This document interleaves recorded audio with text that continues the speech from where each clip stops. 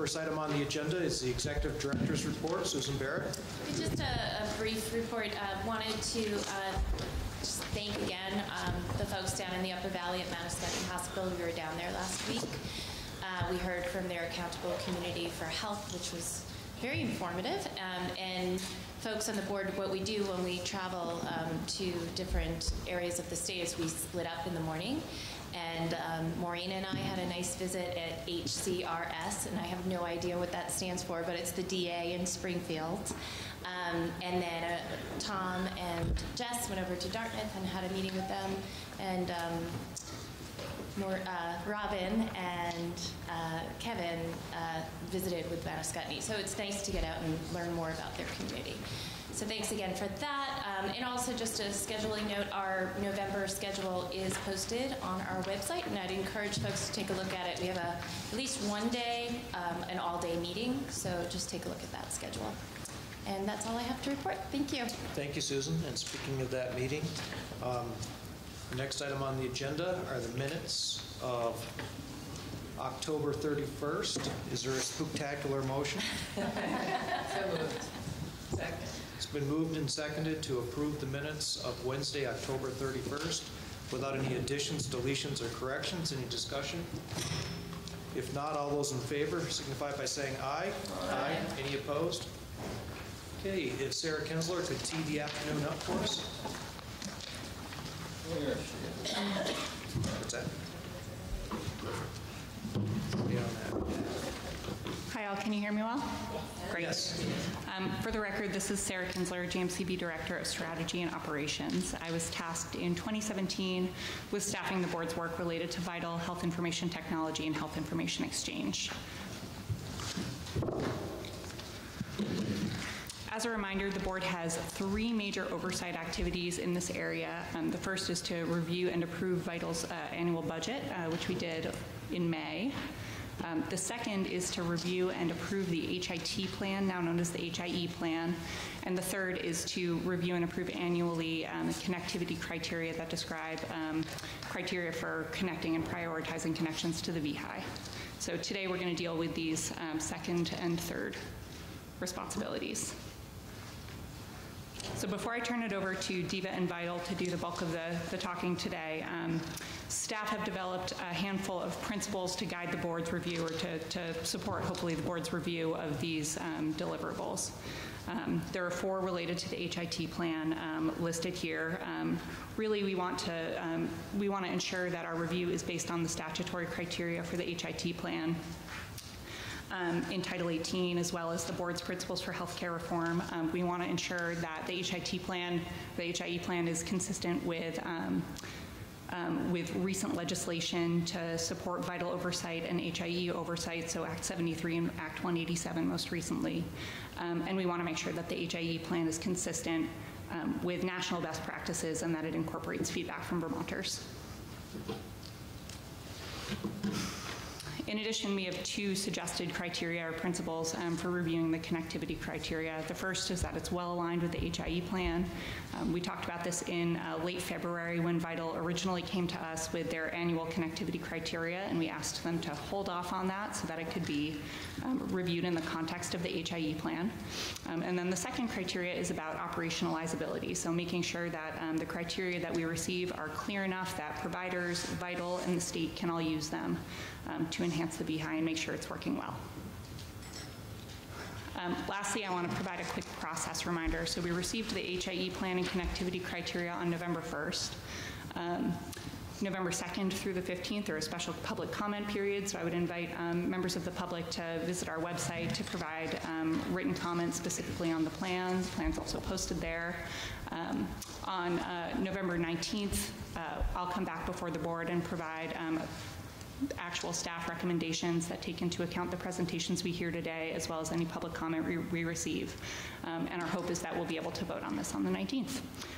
Does the board have any questions? We do not. All right, then I will turn it over to Diva. Thank you. Do you think you can start? Yeah, it's up to the chair. Do you think she should start? If Emily's ready, sure. Waiting. So I've learned that I'm not very good at throwing my voice in this room, so I'll try to sit closer.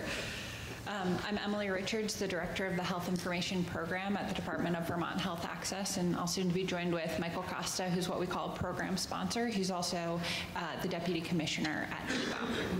So we're here today to present Vermont's Health Information Exchange Plan, which was submitted to you on November 1st, which you all are aware is a requirement for us to do annually, and we're required to do a comprehensive update every 5 years. So we'll just start with the bottom line first. So over the past year, we've been focusing on sort of getting ducks in a row, responding to the recommendations from the Act 73 of 2017 evaluation report that you're all familiar with, and we've testified to on a number of times. So, a big part of that, the output of the evaluation report and the work that we've done in 2018 in response was the development of a governance body to think about how we get stakeholders represented and at the table, and how we do strategic planning in a statewide and representative way. So this circle kind of walks us through from execution to implementation. So starting at the top right here, submitting an HIE plan was first that describes the HIE vision and promotes accountability. And we'd like to spend the next hour or so walking you through what we hope was the achievement of both the description of vision and the promotion of accountability. In line with that, the execution of contracts and budget that reflect those HIE plans and visions. And I know that Vital will be back here in December to talk to you about our calendar year 19 contracts. Only Michael Costa can get an applause for it. Welcome to the HIE presentation. We're just getting started, so it's just introducing this concept, focusing on execution today to be ready for innovation tomorrow, and I'll let you catch your breath. So Vital will be back here in December to talk about their activities for 2019, sort of the performance measures that we'll use and the alignment with the HIE plan in that contract. We're going to continue to use the HIE Steering Committee to assess community needs, examine results, and refine a vision. So we'll talk to you about a proposed governance model, bringing us into 2019 and having a fully sort of centralized or single HIE source that has responsibilities for statewide planning and implementation. As part of that, they've committed to gathering input from stakeholders, existing stakeholder groups. We started that this year, but we plan to build out that engagement strategy next year. And finally, to continuously refine medium and long-term HIE plans and visions and visit our tactical plan, which we'll talk about at more length today, but to give folks like the Green Mountain Care Board and the legislature sort of a checkbox of accountability to make sure that we're doing what we said we're going to do in alignment with the broader HIE strategic vision.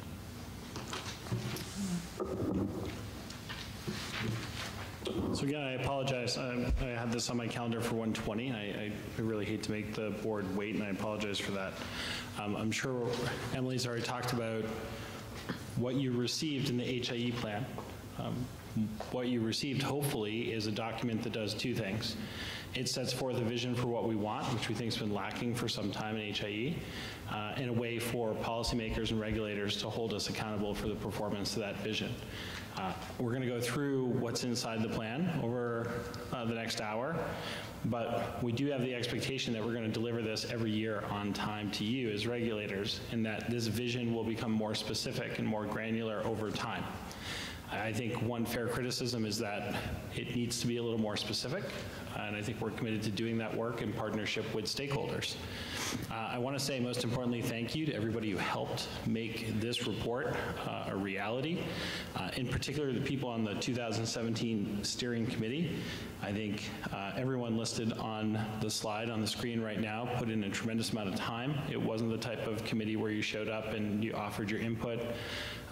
There was a lot of homework between meetings as we tried to really build an HIE plan from the ground up, being focused on people and what they need and providers and what they need, not merely technology.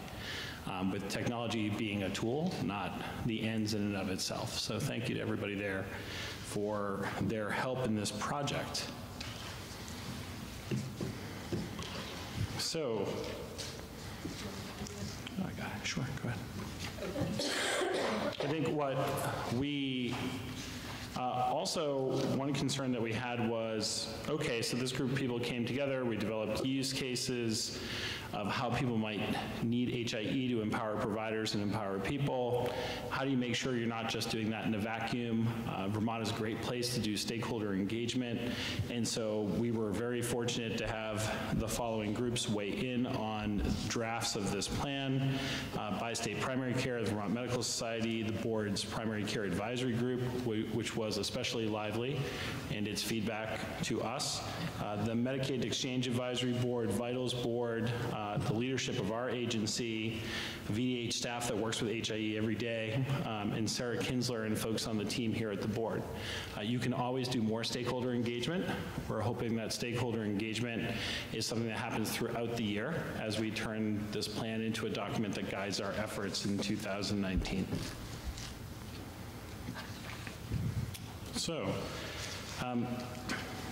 So the steering committee, one thing that I think they did, which is really valuable, but we don't talk enough about, is that they created norms for the committee's work this year and into the future. I'm one of those people that believes that, you are the accumulation of your habits each and every day. And I think, we've had this annual obligation to offer an HIE plan for a long time, and that hasn't happened. And so we wanted to make sure that we were establishing a culture where that could happen in the future. And so I think the committee did an excellent job of trying to create norms for how they worked, and that translated into HIE needs and the HIE plan. Most importantly, we tasked the committee with demystifying health information exchange, right? If nobody knows what you're talking about, you're not going to be successful. And so we've tried very hard, and hopefully we've succeeded to some extent, in talking in a more thoughtful and clear way about where we've been, where we are, and where we're going. We really want to put people in the health system ahead of technology, so it's really a people-focused document. We wanted to talk about all the things that go into a successful HIE program, the fact that it's an ecosystem, it's not just one thing, and then we wanted to be able to demonstrate to policymakers and regulators and our funders at CMS what does progress look like, and make sure there's clear alignment between that progress and our desired outcomes. And so the way we did that is we created an initial library, as we've talked to this committee about, of use cases and talked specifically about what our HIE needs are.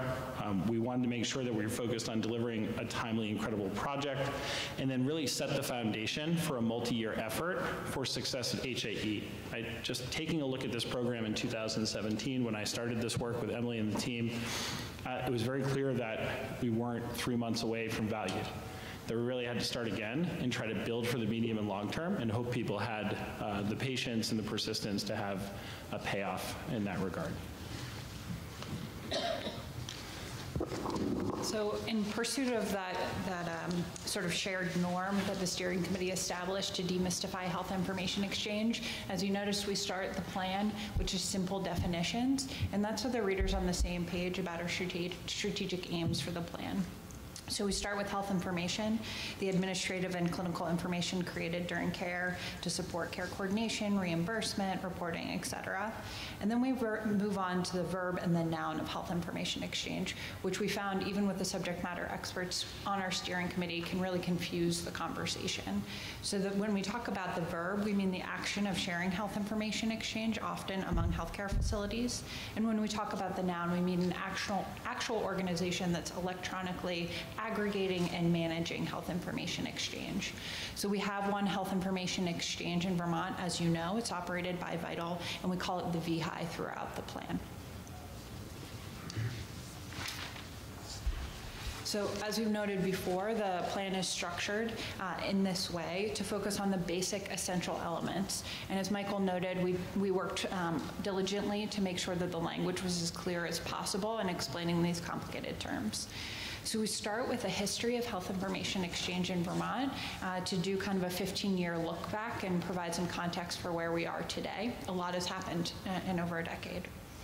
Then we move on to establishing a framework for success, which has two important components. First, the HIE ecosystem, or the essential components required to support HIE success, and then the 3 tiers of HIE technology, which is our strategy to clarify a lot of misconceptions around return on investment, or what we should be pursuing in terms of technical investment for HIE.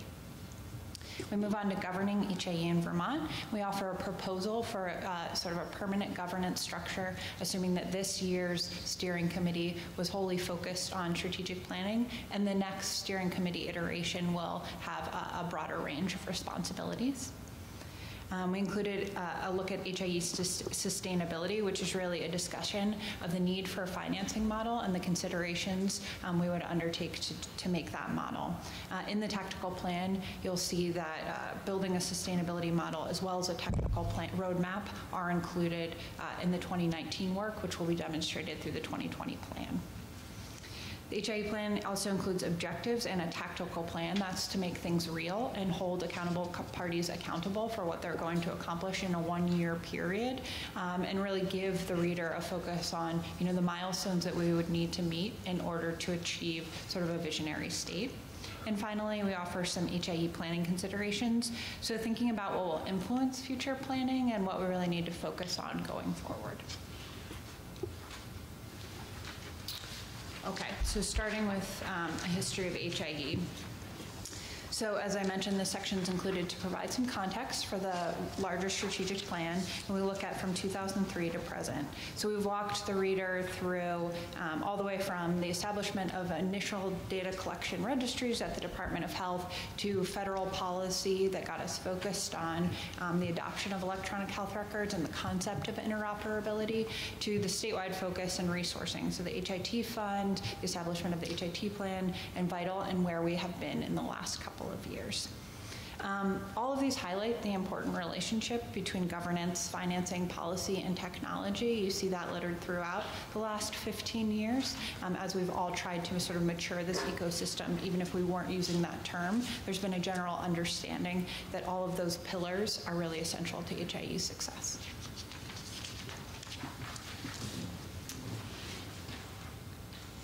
Okay, so let's start now, or let's move on now to the HIE ecosystem, which is really a focal point. And again, it's that environment required for HIE to effectively function. And so this is based on 4 pillars. You know, as Michael mentioned, and we've mentioned in previous testimony, the steering committee spent a great amount of time pulling together use cases or a look at needs across the healthcare system. They also reflected on the national landscape and the history here in Vermont and nationwide. And what they discerned is that there's 4 parts of this ecosystem. First being, and this isn't in any particular order, but financing, which is a model that basically to efficiently use resources and invest in the right things that are going to drive achievement of shared statewide HIE goals. Policy and processes are to facilitate system-wide goals. You can think of the consent process, consent process at VITAL as an example of process, and the consent policy as an example of policy, and governance, a formal governance body to support statewide planning. And then at the center here is technology. So all of these exist to support statewide goals. Without maturity of each of the pillars, we can't assume that we can achieve any sort of HIE vision. And I would have to think that as the board considers, for example, Vermont's healthcare reform efforts, you know, one of the challenges is that you're not just talking about the thing itself, but all the things around it, right? And so when I think about operating a public health plan in Vermont right now, you know, we think about the health of our Medicaid beneficiaries, but it's hard to think about having success with those beneficiaries without thinking about the Blueprint for Health and VCCI and the ACO and the Health Information Exchange. And similarly here with HIE, people want to talk about the technology, but we really tried to focus on all the scaffolding that has to go around that building. Do we know what we want, and how are we testing that through our governance structure? What type of policies can support that ecosystem growing appropriately, like the consent policy? How should the financing work? Right now, the state has made a tremendous investment in HIE, but that funding needs to be renewed each and every year, which makes medium and long-term planning challenging. And so we've tried to put as much, if not more, emphasis on the scaffolding that needs to be up and successful as we have on the technology itself, and I'd like to think that that's a welcome change in how we think about the program. So shifting gears a little bit, and with the shared understanding now of the sort of the structure of the building, I'd like to talk a bit about the goals. So, as mentioned, we talked a lot about use cases as an articulation of how individuals rely on and use health information and need the exchange service. So, use case is kind of an abstract term. It's really just a story about someone and how they interact in a role and how they need something. So each use case includes the statement, as a blank, I want to be able to blank so that I can blank. It's a really simple articulation of, for example, as a provider, I want to be able to get real-time ER notifications so that I know where my patients are and I can respond accordingly, something along those lines. And in the use cases, they built out, on the challenges with getting technology to support that statement and what an ideal state would be when each of those individuals was playing that individual role. So we sort of divided up the steering committee across the continuum of care.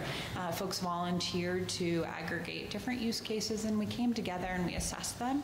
And what came up through a look at over 50 use cases is that they could all be rolled up into 3 goals that really represent our vision for health information exchange. So the first is to create one health record for every person. And that's pretty self-explanatory, but we're saying that it's to support optimal care delivery and coordination by ensuring access to complete and accurate health records. So this is in service of reducing provider burden by aggregating the data that that providers need in one useful place. And I think useful was a term that we talked a lot about at the steering committee, making sure that utility of the data is reflective of each of the needs. And providing patients with a comprehensive understanding of their health and care. In Vermont today, we don't have a specific patient portal that would show a patient their longitudinal health record, and we don't have that for providers either. So if we're talking about sort of the vision or the kind of North Star for point of care support, this is the goal. Now, when you think about sort of the purpose of health information exchange, it can often be, people talk about sort of a two-pronged benefit. One is point of care support, or, the doctor having, or excuse me, the provider having the data they need at their fingertips to provide good quality care. And the other is to have health information so we can meet a variety of analytics needs. So the next 2 goals are in that second realm of analytics, and we start with a look at practices. So the second goal here is to improve healthcare operations, to enrich practices with data collection to support quality improvement and reporting. So there's a few benefits. We can align data aggregation and quality efforts to support real needs, reduce the extensive burden associated with reporting, which we heard throughout, it's a significant number of the use cases, and allow providers to analyze their own data and put information into action. And this is happening in pockets today in Vermont. So if you think about, for example, Bi-State Primary Care Association, they work on something called the Model for Improvement with the FQHCs. So they call together a bunch of different clinical information, put it in an analytics tool that has great, easy to understand visualization, and they teach practices how to use it. They say, choose a dimension of care or choose a patient population, and let's ask questions against how behaviors are impacting outcomes. It really puts the ability to use data in the hands of providers. And so this final goal, again, in line with that sort of analytics need, is a look at more of a population level. So using data to enable investment and policy decisions. And what we're talking about here is bolstering the health system's ability to learn and improve by using data to guide investment and inform policymaking and program development.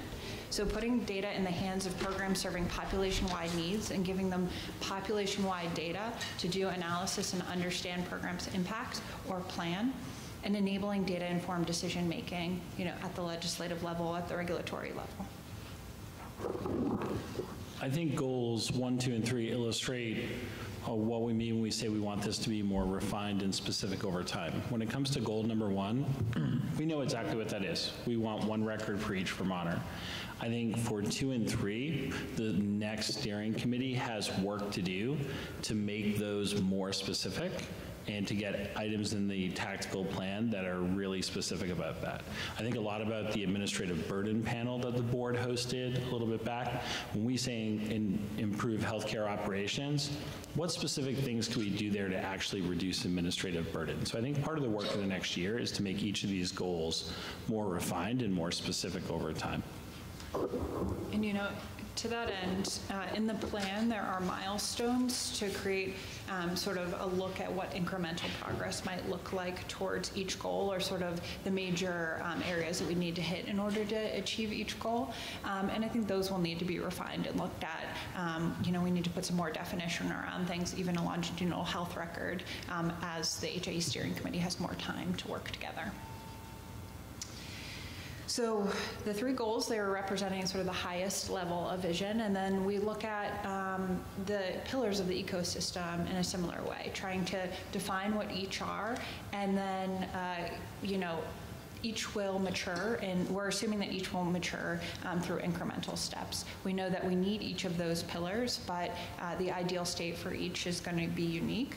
So we've offered what's like sort of a mini maturity model for each of the pillars of financing and governance and in policy and process. So this is I'm not on the right slide. This is an example of the financing maturity model. So we're starting with the current state of dedicated public funds from Vermont and federal government, broadly supporting the VHI and other HIE initiatives.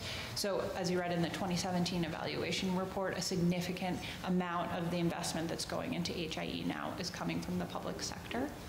And, so if we looked at what incremental progress in the development of a sort of a sustainable financing model would look like, the next step is detailed in the 2018-2019 plan. Then we've got a midterm goal and a long-term goal that looks like a sustainable public and private financing model that takes into account the appropriate ratio for each.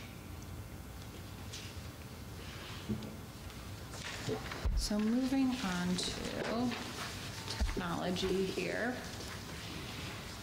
Technology is unique when you talk about HIE. I mean, it's part of the scaffolding, but it's been such a primary focus for so long in HIE in such a myopic way that we wanted to spend a good bit of time trying to shed a lot of light on each of the areas of technology that are essential for HIE success. So the steering committee started at looking at how nationwide we talk about the sort of component parts that would be needed for to support any HIE goals. And they started with the Office of the National Coordinator, who's the principal federal entity for health information exchange. And they have something that they call the ONC stack. And it's a look at what the sort of foundational components of technology are, what sort of intermediary components are, and what are end user services. And so we built off of that. We sort of Vermontized it. We reflected on the use cases and what we need, and we built something similar. So here you see a 3-tiered architecture that's basically a system of standardized component parts. At the bottom, and I should say that all of these are supported by financing policy and governance. So the ultimate value to users is going to be seen in tiers 2 and 3. You can look at end user services and say reporting services or consumer tools. Those are the interesting things that we talk about that allow us to actually use this health information, right? But in order to enable tiers 2 and 3, we need to have those foundational services in place. So the steering committee assumed that foundational services would likely receive the greatest percentage of public investment, with a mix of investment coming to the exchange services realm and the end user services sort of using a consumer demand model to be developed. Okay, in that same section, and in the vein of demystifying health information exchange and really providing some clarity around HIT and HIE, we've broken down each of those component parts with first a look at sort of like an overview of the section, pointing out where there's redundancies and inefficiencies, but the reality of the current state. We've offered a visionary state to say, okay, this is today, but in the ideal world, this is where we'd be, and then articulated the key challenges for getting to that visionary state. So this is an example of consent policy and management. So, you know, we describe that Vermont's consent to share rules require people to opt in, to exchange information across the VHI. Then we note that the ideal state would be simple management of consent preferences to enable transfer of data, supporting a person when and where they need care. And then there's a discussion of both the challenge of managing consent preferences electronically, which is well articulated in the 2017 evaluation report, and also an issue with exchanging sensitive data types, particular substance use disorder data, because many electronic health records and the VHI can't separate out the sensitive data type. It's sort of an all or nothing. Either your record's included, or if you have substance use disorder, it's often not. Okay.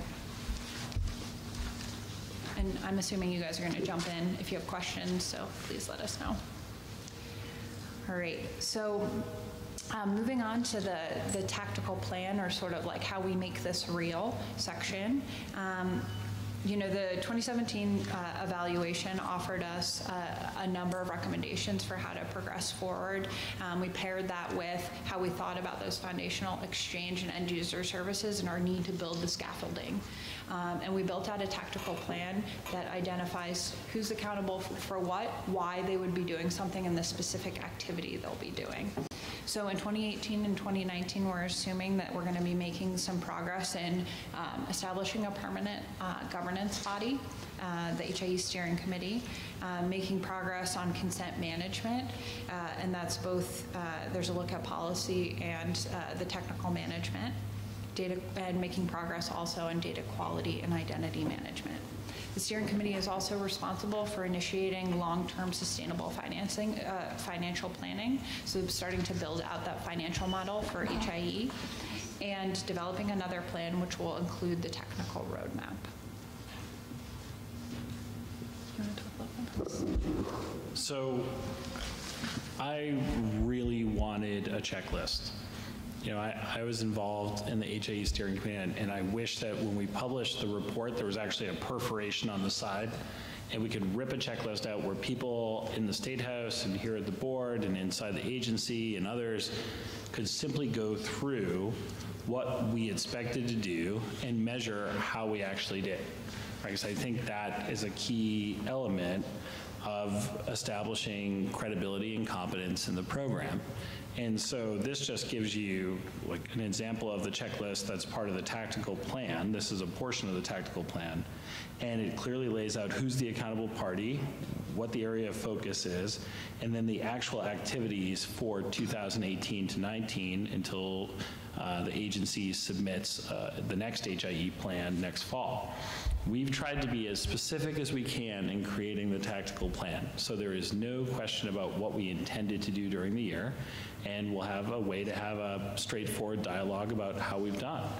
I think, you know, it's easy to get lost in the HIE, in just HIE in general, and we wanted to make sure that there is some sort of touchstone for people to go back to say, okay, this is what they were trying to do, this is their progress so far. To the extent that they're checking boxes off is, okay, can we ask the better question of, is anybody better off? To the extent that we're not checking boxes, why did that happen? And really simplify it for folks. And the steering committee, along with the agency, is in charge of making sure that that progress happens, led in part by Emily and her team. And then refining these goals as the next version of the tactical plan needs to be developed for the 2019-20 HIE report.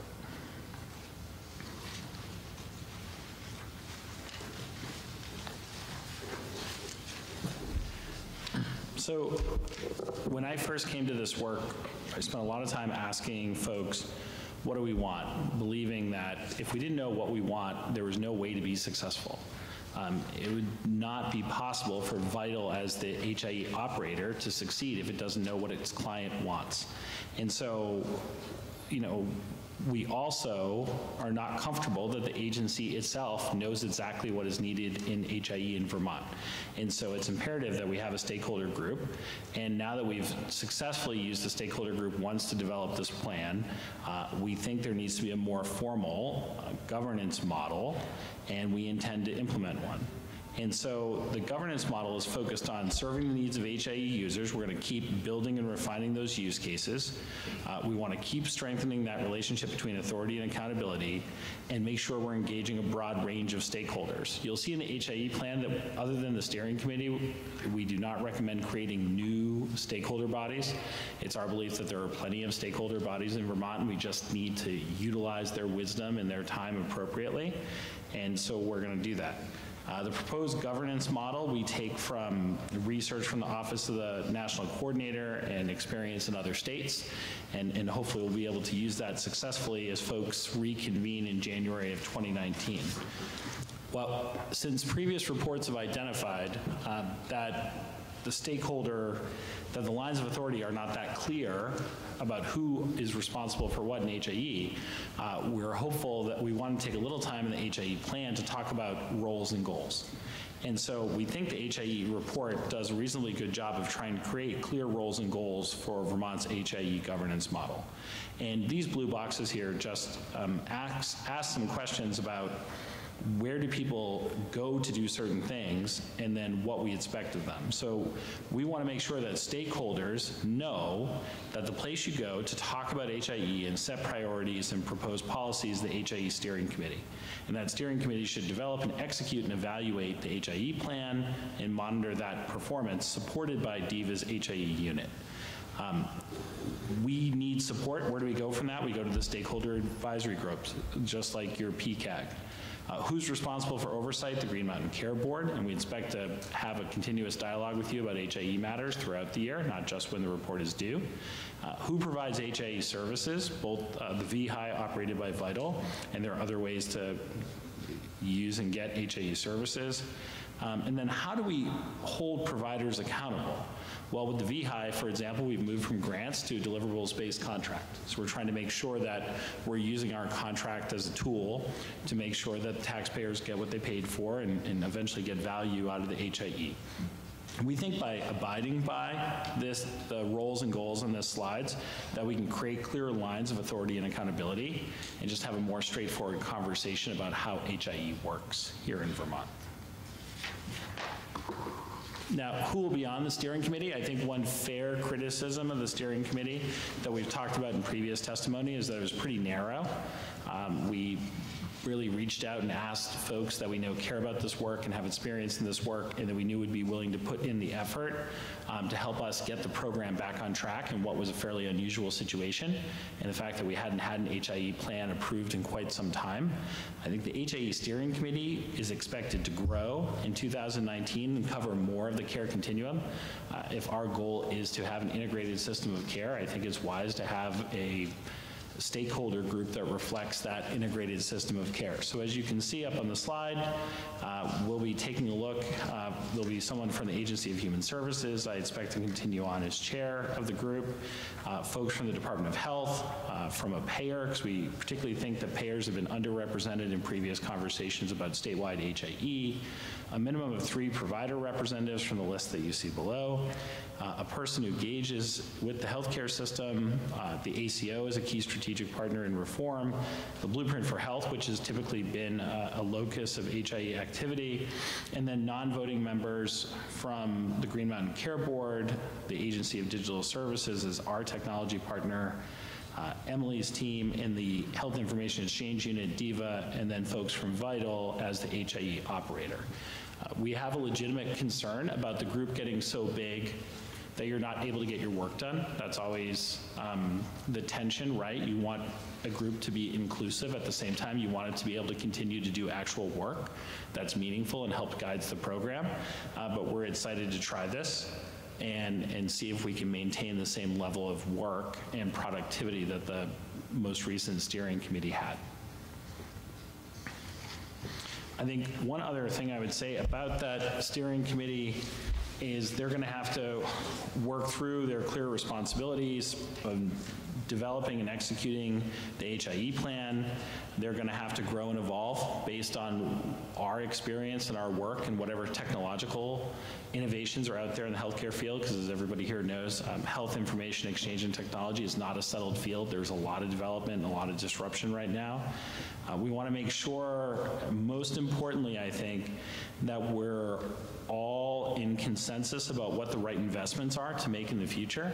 And to be quite frank, I think one of the most difficult things we're going to have to do in 2019 is to take the current Health Information Technology Fund and the spending in that fund and the projects that are contemplated in that fund and ask ourselves, do these investments make the most sense? Is there any duplication here among, for example, the ACO, the Blueprint for Health, and Vermont Department of Health, and other folks in the community? And how do we get to a point where we're investing in what matters and not duplicating activity, particularly because there are federal pressures coming down the road where the federal government is paying less for HIT over time, at least under current law, that we'll have to deal with. We want to make sure that that group is considering and developing and vetting policies that support our HIE goals, and then engaging stakeholders in their work. We think if that group ends up being a silo, that's not a good thing for them or the HIE program generally. And so they need to help us get outside a conference room at AHS and get out into the community to figure out what folks really need and how this work and this investment could add value and make a difference. I think I also want to say thank you to Emily and her team. I think their work has changed quite a bit over the last 2 years and is becoming more focused on supporting the steering committee. I'm one of those people that believes that if you're going to invite people in to be on a steering committee and you're doing it well, it requires a lot of effort on behalf of staff to properly support that group and make sure that the effort is worth their time invested. And so Emily and her team have, I think, a formidable challenge in making sure that steering committee is well supported in 2019. Thinking a little bit about sustainability, I think this one is important, but it's also a difficult one because people always want to talk about money first. That's my experience, thinking about my experience in taxation and in healthcare and overseeing DVHA's balance sheet. People want to talk about money first, but in HIE, I think we really want to talk about value. We want to talk about how this is helping providers and Vermonters receive better care and be better connected. That said, though, we do need to keep our eye on the ball as far as financial sustainability. And the best we've done right now is to be able to ask ourselves some very key questions. You know, will the state continue to invest in HIE? What criteria to use to evaluate our current investments and our future investments? What level of investment is actually required based on the statewide need that's articulated through these use cases?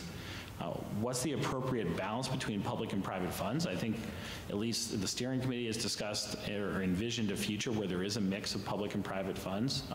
There is now in the HIE. We'd love to grow that mix, but we want to have a hypothesis about what the right balance is. And then how can we really make sure that these foundational services that we need to focus on are being properly reused? I think if you think of the ONC stack, which I can't believe I just said the phrase ONC stack, Emily finally got to me. The long story short about that diagram is we've spent, in my opinion, about 12 years in this program thinking about what cool things we could bring to healthcare practices. We have not spent enough time thinking about those foundational things that make this program go. And so we have to get those basics right and make sure that people are building on top of that structure in a meaningful way. And we have to think hard about that when we think about what the financial need is for this program over time. And as I said before, we do have some federal challenges financially, just like we have state challenges financially, where some of the vehicles by which the state of Vermont and other states draw down federal funds for this type of work are either going away or going to be curtailed. Now, who knows what Congress is going to do in 2020 or 2021? I do not have a crystal ball on that. But we're concerned about the expiration of high-tech funds, which is where we get our 90-10 federal funding in 2021. it's unclear what care coordination dollars are available. There are potentially some other federal sources of revenue for this work, but it's unclear what the sort of four corners of that are. The HIT fund under current law expires annually, which requires legislative action, and so that introduces some uncertainty into the program. And then so far, consumers do not have a financial relationship with a publicly funded VHI. Essentially, this cost has been borne by the state and a small group of VHI customers, and it's going to be tricky to ask people to start paying something for something they've typically got for free. And that's, I think, why we've been trying to focus a little more on value, because until you're offering practices value or consumers value, it's hard to envision turning the light switch and asking them to pay for HIE services. So our big key future questions, which may be on your mind as well, can we demonstrate that value in the HIE operator and the HIE to the system? Can we, the expanded steering committee, use the HIE plan as a management tool? There are plenty of plans written by state government that just serve to, sit up on a shelf. We're really hoping that's not the case here and that we can use this as a management tool. Can we get the HIE program and the steering committee to be well aligned with our overall health system goals and avoid duplication? Again, I think those are going to be some very difficult conversations, but also necessary conversations. Can we figure out the right mix of revenue sources as the federal government walks back some of its financial investment in HIT? And then my personal favorite, when is the technology going to deliver on its promises? And I think that one's nearly entirely out of our control. My personal belief is that the best thing we can do as Amazon and Google and other huge technology players run full speed into health information exchange in technology is to get this program to a point where it's very competent over a number of years, so it's poised to act and invest well as the technology shakes out in a way that's meaningful for providers. And so I think we could be really useful in thinking about what small things can technology do to reduce provider administrative burden. What small things can technology do to clean up the data that's out there on Vermonters? How do we use health information data to support decision-making for payers and accountable care organizations in the state? And if we start to get that health system focus starts to pay dividends, we'll be in a really good position when the technology starts to sort itself out, because it doesn't appear to be at that level of development quite yet. And with that, we're grateful for all the time we've spent in front of the board over the last year talking about this, and we'd be happy to answer your questions. Thank you, Michael and Emily. Questions or comments from the board? You want to go first? Go ahead, Tom.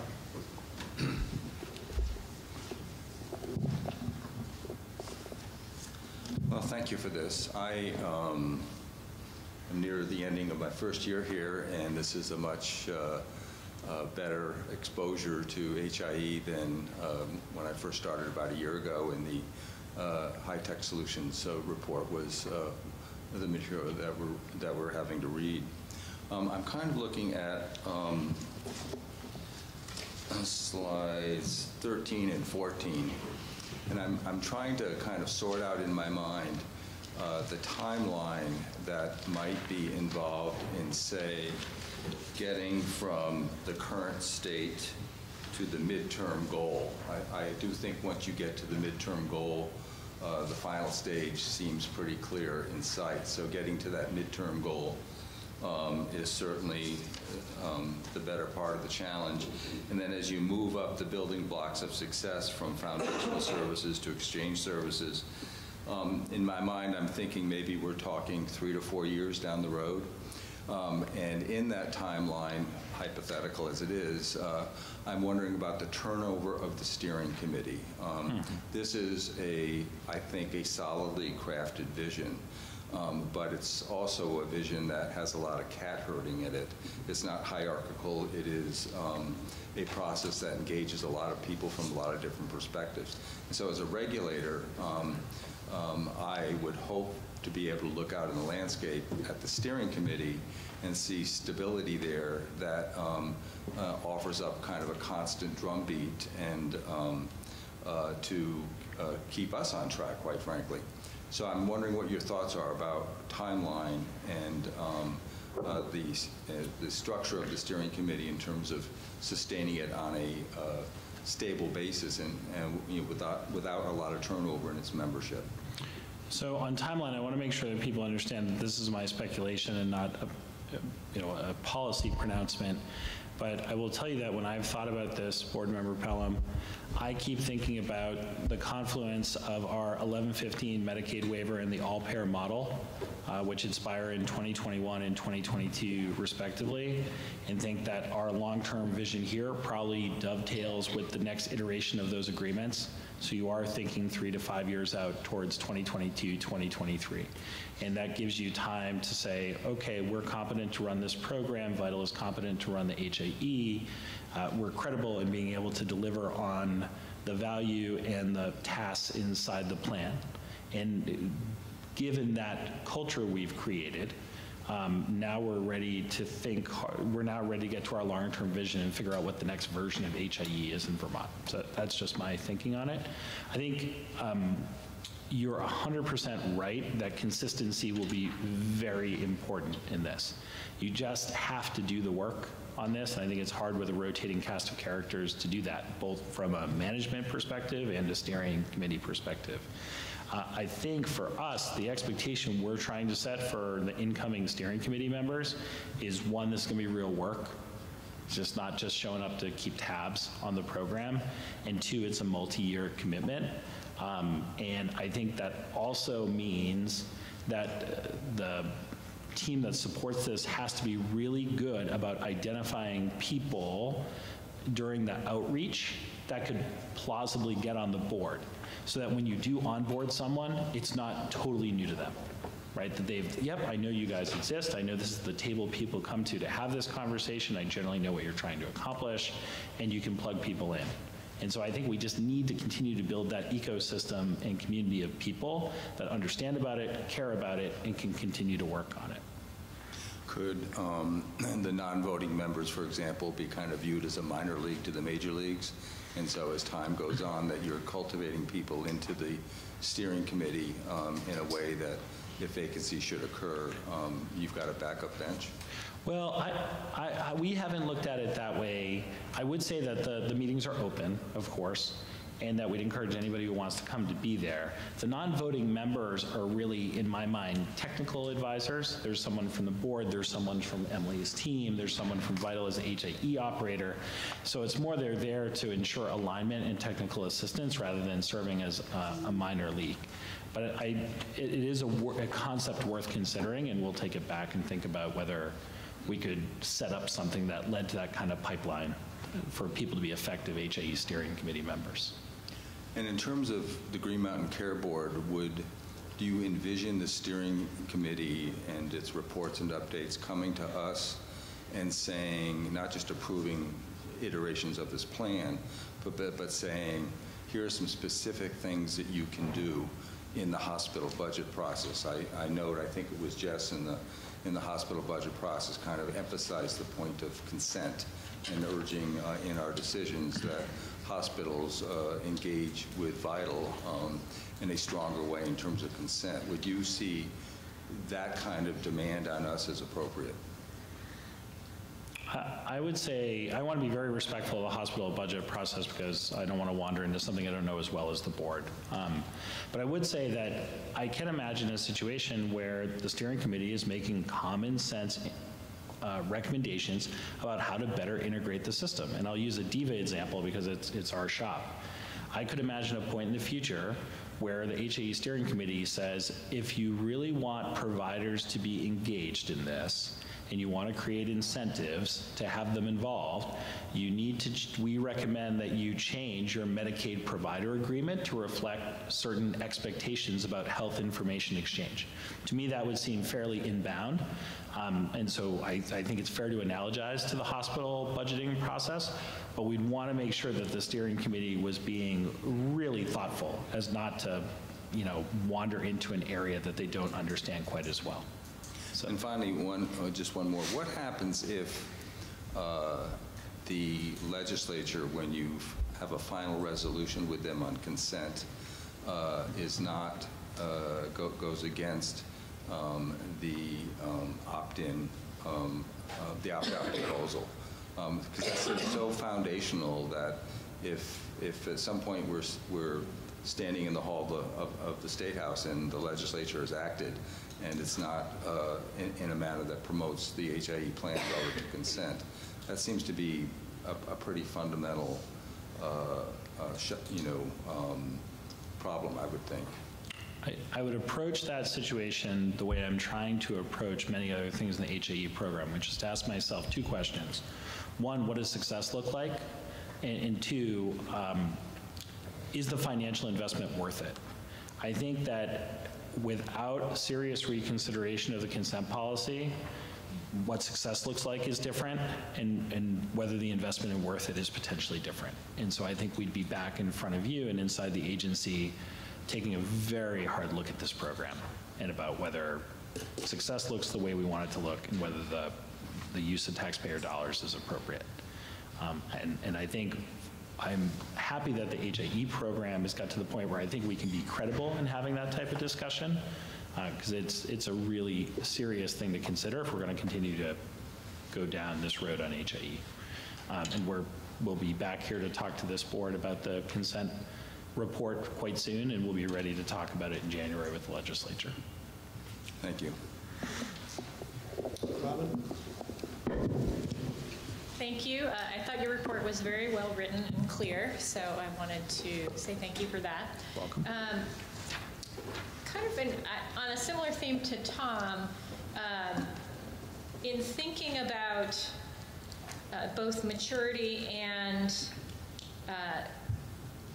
really accountability and oversight, I would encourage, I guess it's really given your answer to Tom's question around making recommendations on other processes, I would encourage you to think a little more outside of the box than I think some of the at least initial graphics in the report at least imply to me.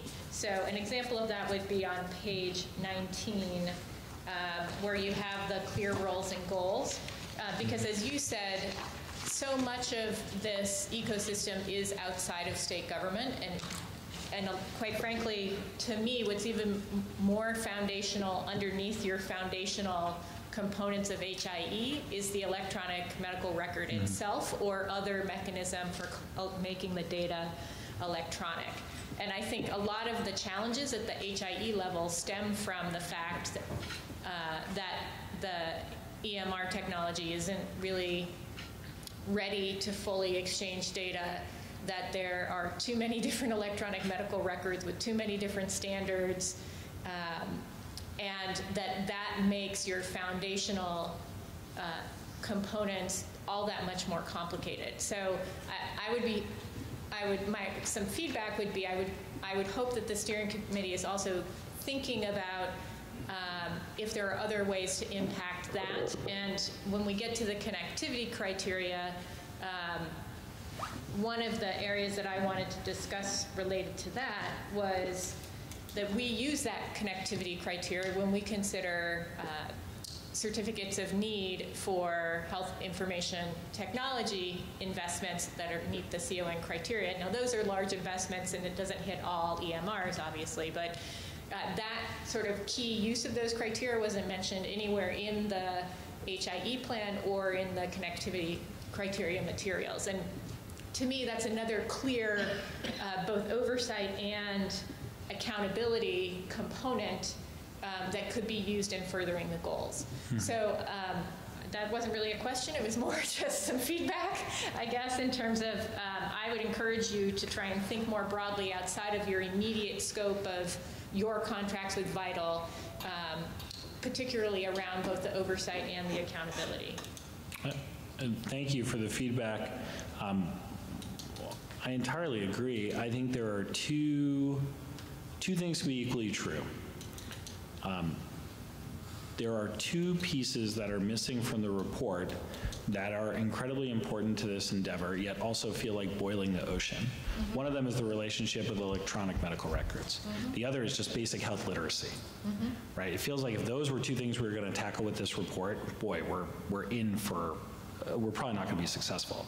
However, what I like and what I think is necessary in 2019, to your comment, is that now that the HAE plan and the steering committee have sort of an orientation to the field, it needs to develop its view on how does this program work relative to the real world with electronic medical records, and what, if anything, can it do or have to adjust to given basic health literacy problems.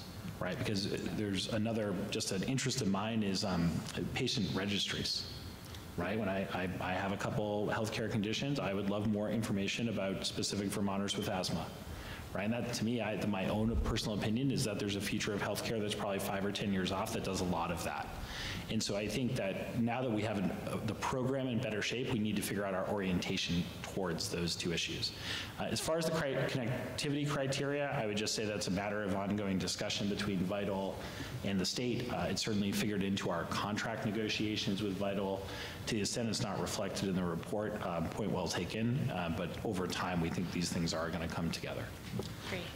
The only thing that I would add there is, I'm grateful that stakeholders have bought into this concept that we needed to clarify a lot in HIE and set expectations and build some foundational understanding. But I think we're really well aware, to your point, of the need for more granular, targeted, discussion in this coming year. Yeah, and just to be clear, I think it was a really appropriate time to kind of take a step back and redo the foundational vision and goals and really trying to lay it all out in a simple way, because I think you're right that HIE and HIT all gets lumped into this big category of things that are difficult to understand. So I think you did a great job of laying that out. And your points are really good ones. Thank you. I just had one question on the makeup of the steering committee. When you talk about the provider representatives, what type of functions were you thinking those representatives would come from? Do you mean functions like as in roles on? Well, yeah, what I'm thinking is you probably need to have, some technical, real technical expertise. So whether you have some chief information officers in there, it seems that a lot of the committee may be people who are, the end users of it and not necessarily the ones who are actually going to have to be managing that. So I would just kind of caution to say, how are you going to guide that when you pick representatives?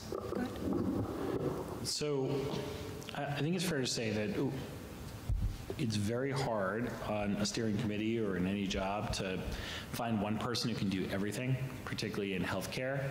I think one expectation we want to set is that whomever is in those representative spots, they don't need to know the answer, but they need to know where to find the answer. And so, for example, we have a very good partnership with Bi-State Primary Care. We don't expect their team to be able to answer every question we have about health centers and primary care in Vermont, but we do try to hold them accountable for providing us with an informed view about how, for example, chief technology officers in their group of folks view this. And so I think we're looking more at that, people who have the type of relationships where, if there's one meeting that really focuses on a CTO's view of the world, that we can understand their view and get them in there for that, rather than finding one person who's going to be able to do all that work. I don't know if that helps, but that's how we're thinking about it. Okay, thanks. I don't believe I need to add. Some of my questions were already answered. I just want to thank you. The report was incredibly thoughtful and well organized, and the presentation was great. So I feel like I have a great understanding of this. So thank you. Thank you. So I don't have any questions either. My only comment would be that I was there in 2006 when this whole thing began. Actually, it began before that with Greg in the back room at Voz. Mm-hmm. And, certainly we thought we would be much further ahead than we are today. And I'm hoping that whoever is sitting in these seats 12 years from now isn't saying the same thing. So, again, thank you for an excellent job on the report. And, are you going to be sticking around? For a bit, yes. Okay, good. So we'll ask Mike and Christina to thank you. come forward. Whenever you're ready, Mike. Mr. Chair, members of the committee, thank you for allowing us to present our material today. To my right is Christina Choquette. I'm Mike Smith from Vital. I thank you for the, as I said, I thank you for the opportunity to present the connectivity criteria today for your approval. As you know, we've been focused on data quality as well as data accessibility in the last few months, and as I mentioned the last time, we have seen a lot of progress in both of those areas, but we should, and it's required, that it's a never-ending process to continue to improve upon what we do. So there is always more to do.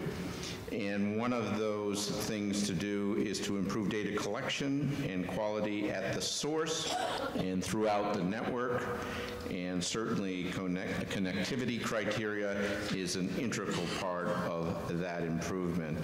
So if you don't mind, I'll let Christina take it from here and walk through the criteria.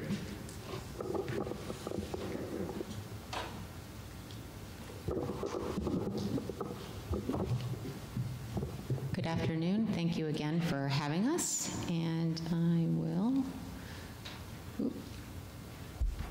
So Sarah and Emily actually set up this first slide for me, so I'm not going to go through it in detail. What I would like to do is maybe focus on the last two bullets about the connectivity criteria, establishing that connection to the VHI, and why we're here today. The current criteria is outdated, and we do need to keep up with the times and at the same time make sure that it dovetails nicely and is integrated as called for in Act 187 with the HIE plan, and I believe that we have done that with this new criteria. When I say that it's outdated, even though it was established in 2014, if you take a look at the initial criteria, the very first stage laid out that organizations had to either be using Vital Access, which is the provider portal, or Vital Direct, which is the secure messaging system. And in this day and age, there are other avenues to access data, and you may recall the last time I was here, I was talking about cross-community access, which is a way for organizations using their own EHR to leverage that EHR and access the data and see it right within their own electronic health record. So it's a bit outdated and we needed to update.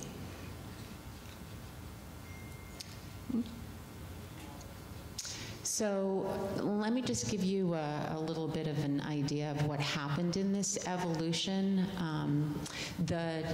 So again, the original criteria was established in 2014, and the revised criteria, it was not just Vital reaching out to a few organizations. We worked very closely with the DIVA connectivity team, as well as the HIE steering committee, the certain healthcare organizations that we have a close relationship with and provide feedback. We also worked with the bi-state organization and many stakeholders, Blueprint. Even if a certain member was not on the HIE steering committee, for example, a technical resource at the Blueprint was engaged so that we had good feedback from all to help with this revision. Again, the VHI connectivity criteria in the beginning was very VHI focused. I walked you through one of the outdated criteria, and it was more about how can a customer use the VHI. And what we wanted to do with DIVA and the HIE steering committee's help is really identify how can the customers and stakeholders really be central to all of this and allow them to measure their technical capability, but really keep an eye on the quality of data and allowing them to understand the uses of the data, the benefit of using the VHI connectivity criteria, and really encourage them to embrace the connectivity criteria and the VHI. The original criteria has 3 categories and 4 stages. May not have been very complicated, but when you look at it, if you're a healthcare organization, it may, especially if you're not very technical in nature, it might have put some people off in the fact that, oh, I must be technical in order to understand the criteria. And we really wanted to make it very simple and something that allows organizations to understand it very quickly. So it changed to 3 tiers and shows how organizations can advance through that criteria and become more sophisticated and more engaged with their VHI.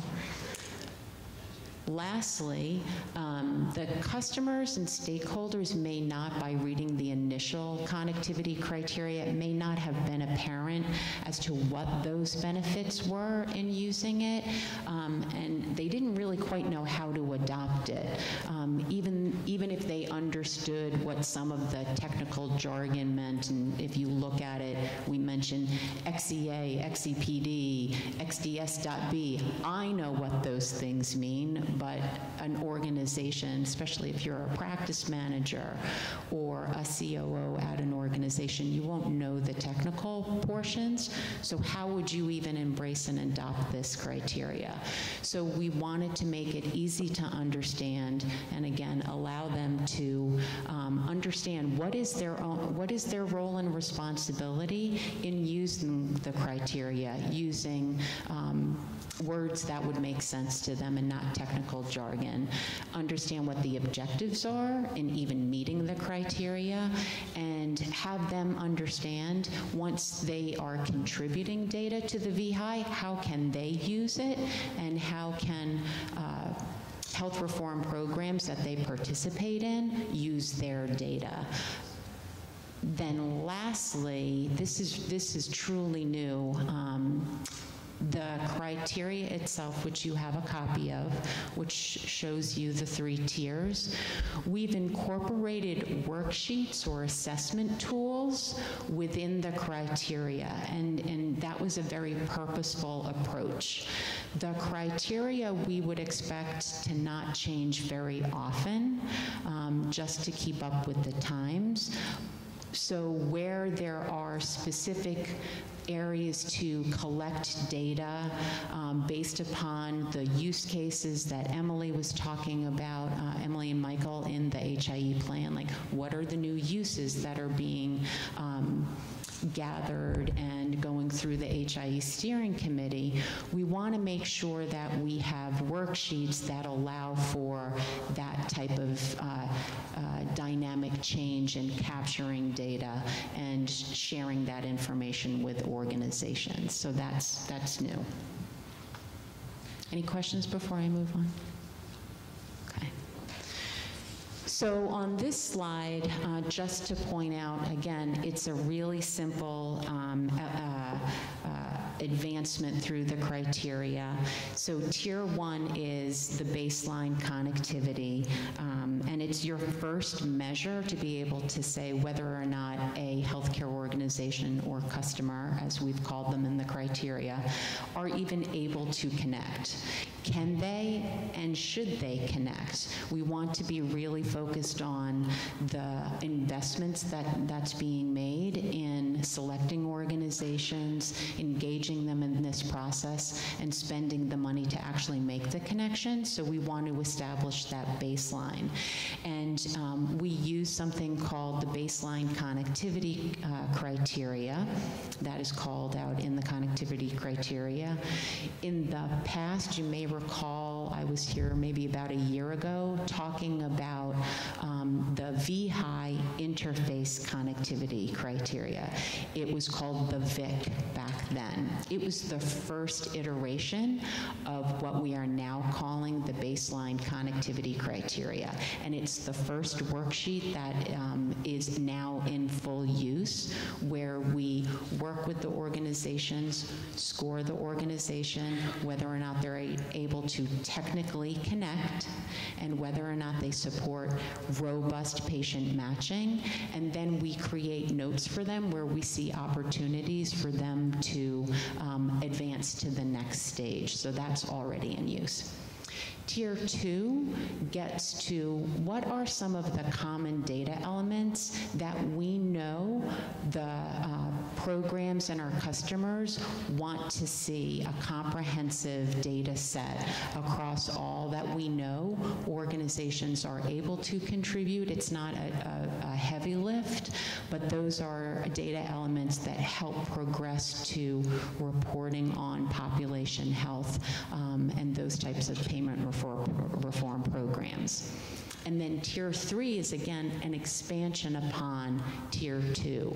They are data elements or data sets that are very specific to stakeholders. For example, the Blueprint for Health might have social history information that they need to collect, and OneCare Vermont may have a different set that they would be looking at. So it allows for those differences. And again, this is the advancement to get to really a more comprehensive data set that meets all of the stakeholder needs.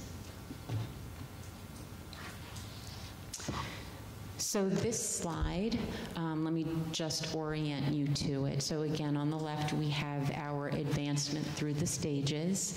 And then on the right is the table, and I'm actually going to walk you through it from the bottom up, from Tier 1 up. So on the left, we have what is the criteria, you know, what are we trying to achieve? What's the objective once you are able to use that tier in the connectivity criteria, and really what is the value in meeting that criteria. So I've already stated Tier 1 is really about patient matching. We do not want to connect an organization if they are unable to allow us to match. The last time I was here, I gave you an update on what we've been doing in order to improve the patient matching and deduplicating records. We want to make sure that organizations are sending good data, so we're not needing to continue to clean up. We know that we're getting good data from matching. And then the data is structured and able to be transmitted. And by that we mean for a message that is sent to the VHI, there are standards, HL7 standards, and we have specifications. We work with the healthcare organization and their vendor to say, here's what you need to do just to be able for us to even receive a message that's carrying data. And that allows us to say, we are now able to also send that data in that structured way downstream. So from there, once the organization can meet the criteria, we will implement those interfaces, and we will do the patient matching, and that data is now available for use at point of care, and that's the value side. The clinicians can actually view the data within the Vital Access provider portal, or again through cross-community access, being able to retrieve information from the VHI directly from an EHR. Providers can see that data and use it at point of care. It also supports the electronic results delivery, meaning laboratory radiology and transcribes reports can be delivered to electronic health records for viewing right integrated in that EHR by providers. And again, patients are properly matched, so the provider is looking at the right record for the right patient.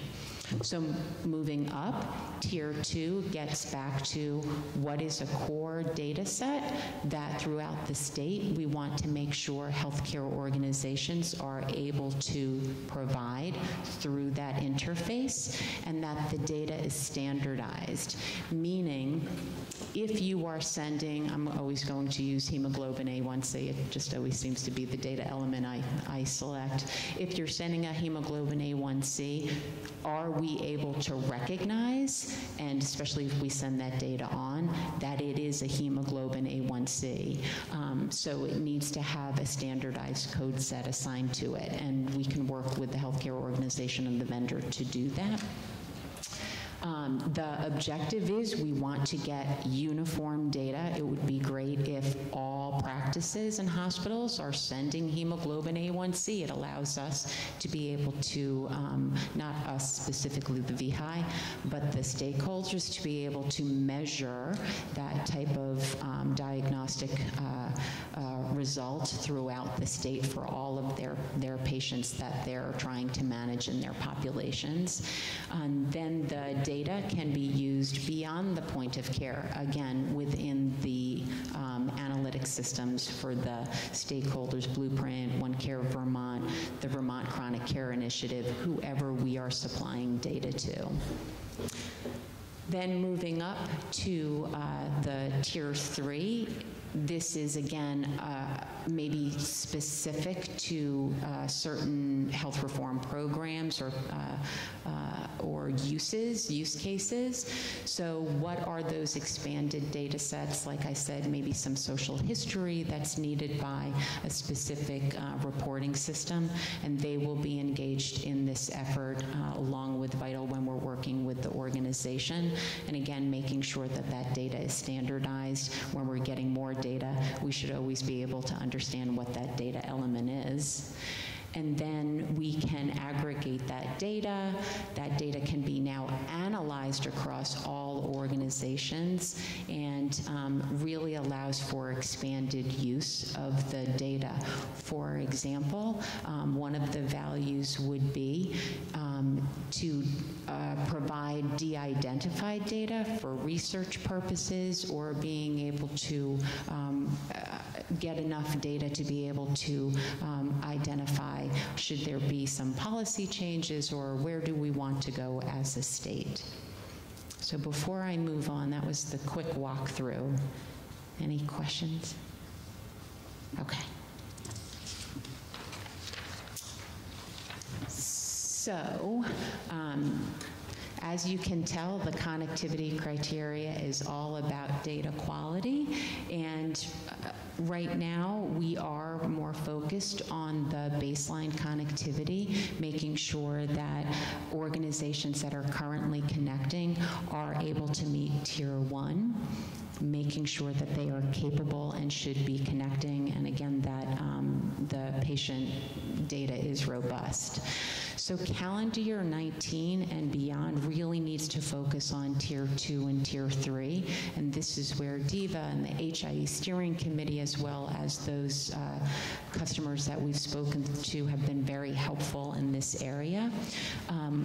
Focusing on that one common data set, identifying what that data set is, and those worksheets that we're going to be using to communicate to the healthcare organizations and scoring them on, that's just about ready. So the criteria is in front of you and the worksheet is just about finalized. And then again, Tier 3 consisting of an expanded data set, but that's all within the worksheet that I will be submitting to you when it is finalized. Give us an example of a specific stakeholder. Sure, yeah. So a stakeholder could be the Blueprint for Health because they are receiving the data. It could be OneCare Vermont. It could be the Vermont Chronic Care Initiative. It could also be an event notification system. So a stakeholder to me are those types of programs or systems that are using the data downstream or upstream. I never know which one to use. Whereas a customer would be those who are actually contributing the data, and that would be a healthcare organization. Does that answer your question? Well, it's a start. If you could take it to the next level, because let's stay with the blueprint, for example. Sure. What would the type of data that's specific only to them be that would be provided under Tier 3? I have to stop and think for a minute. So they could possibly be looking for some different social history information. They could be looking for a substance abuse evaluation and I'm not really quite sure if this is a perfect example, but I'm going to use it at this moment in time. I'll know more when I see the final worksheet. It could get down to, do you have 3 or more glasses of alcohol, every day, and there's a specific evaluation that they use. They don't seem to be as focused right now on medications, whereas One Care Vermont might be more focused on what's in the medication list. So that would be an example. Probably not a perfect example, but it's just what I can supply off the top of my head. Again, when I have the finalized worksheet, you'll be able to see what those differences are. Okay.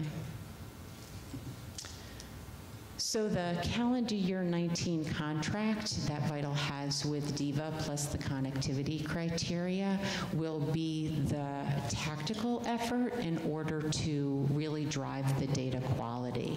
And I'll walk you through how we would actually put this into action. That's probably the more exciting part of the connectivity criteria, right? So using the connectivity criteria, we would use that to assess the site in determining, again, are you able to meet Tier 1? Can you meet the specifications and technically connect? And are you sending good, robust patient demographic data to ensure that we are matching? And we'll also look at a data quality analysis using the Tier 2 and 3 worksheet.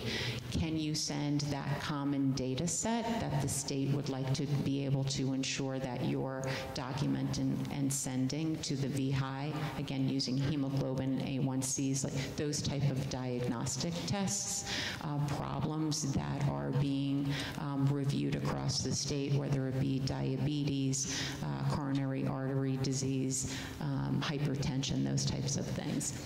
And then we will put together a work plan with the organization and their vendor to implement those interfaces and continue to work with them to send that good quality data. And by good quality data, what I mean is, again, the ability to recognize that they are sending the data element or data set that we would be looking for versus the accuracy of that data.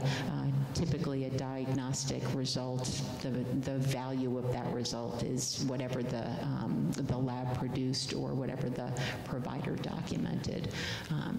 And then we would implement the interfaces, you'd go through that connection and testing, as well as get an attestation from the organization at the end of the implementation that we're all on the same page. It has been implemented, and we've implemented that work plan for Tier 2.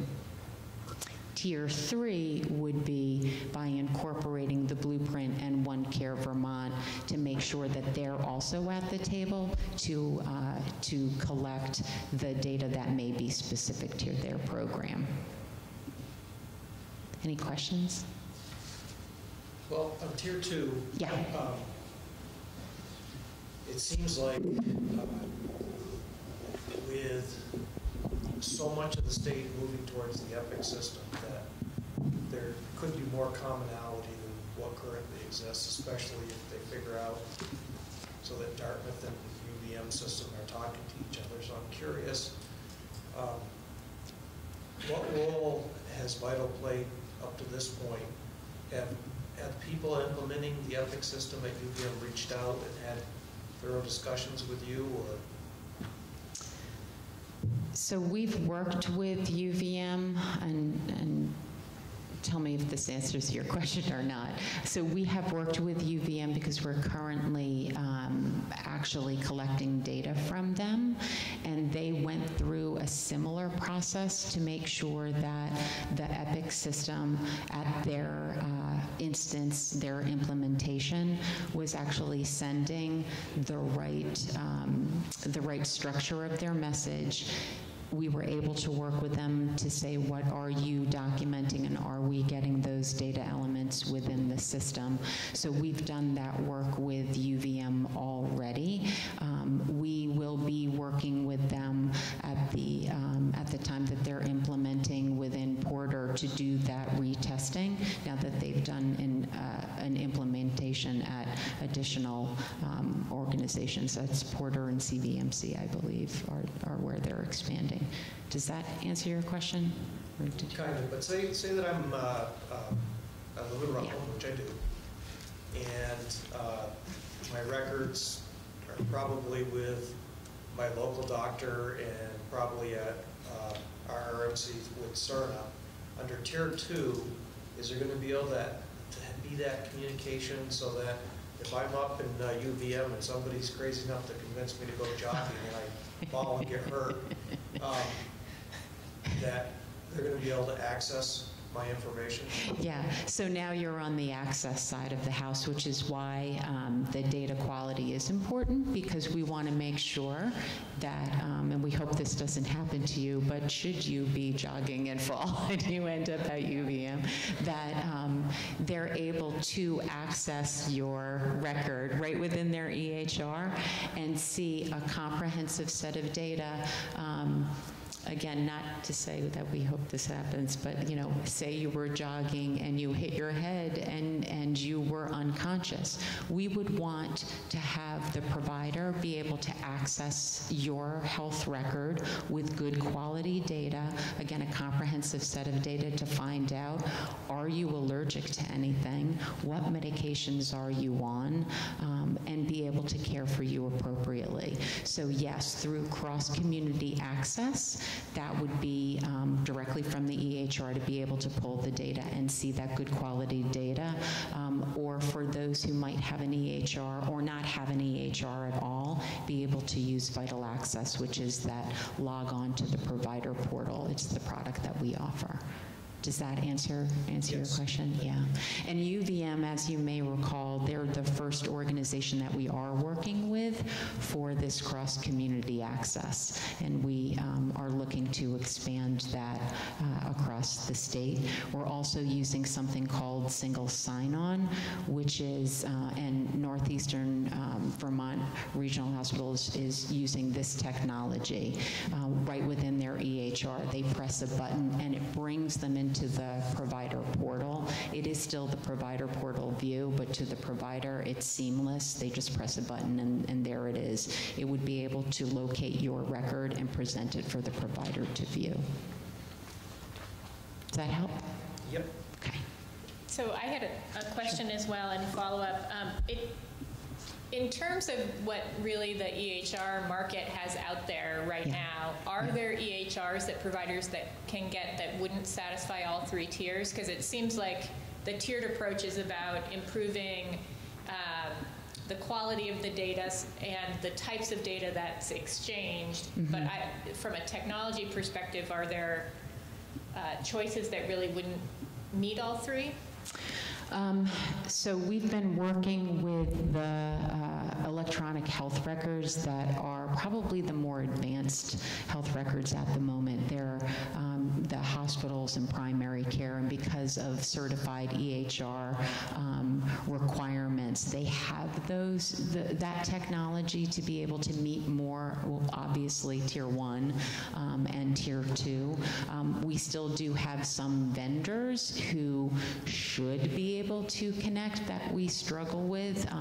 One is eClinicalWorks. We've put into place a file extract just just recently with a couple of the practices to be able to extract the data in a non-standard way, but still in a way that supports Tier 1 and Tier 2. I do expect that there, as we expand across the state, that we will identify EHRs that are maybe only at Tier 1 and not at Tier 2, which is why the work plan is very important. We want to make sure that the organizations that are paying their vendors, in my opinion, very good money, that they are able to say to their EHR vendor, this is what we need to do in order to support interoperability, to participate within a health reform program, and we are requiring you to help get us to Tier 2 and then Tier 3. But we're actually putting in place a work plan with the organization that they can speak to.